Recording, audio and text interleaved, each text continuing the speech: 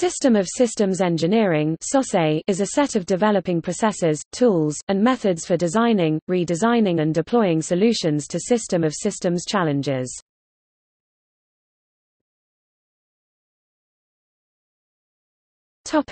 Overview. System of systems engineering methodology is heavily used in U.S. Department of Defense applications, but is increasingly being applied to non-defense related problems such as architectural design of problems in air and auto transportation, healthcare, global communication networks, search and rescue, space exploration and many other system of systems application domains. SOSE is more than systems engineering of monolithic, complex systems because design for system of systems problems is performed under some level of uncertainty in the requirements and the constituent systems, and it involves considerations in multiple levels and domains as per and. Whereas systems engineering focuses on building the system right, SOSE focuses on choosing the right systems and their interactions to satisfy the requirements.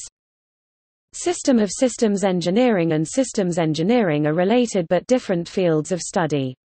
Whereas systems engineering addresses the development and operations of monolithic products, SOSE addresses the development and operations of evolving programs.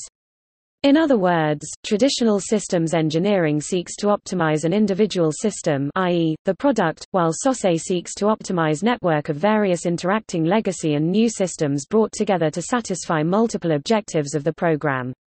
SOSE should enable the decision makers to understand the implications of various choices on technical performance, costs, extensibility and flexibility over time. Thus, effective SOSE methodology should prepare decision makers to design informed architectural solutions for system of systems problems. Due to varied methodology and domains of applications in existing literature, there does not exist a single unified consensus for processes involved in system of systems engineering. One of the proposed SOSE frameworks, by Dr. Daniel A. De Laurentiis, recommends a three-phase method where a SOS problem is defined, understood, abstracted, modeled and analyzed for behavioral patterns. More information on this method and other proposed methods can be found in the listed SOSE-focused organizations and SOSE literature in the subsequent sections.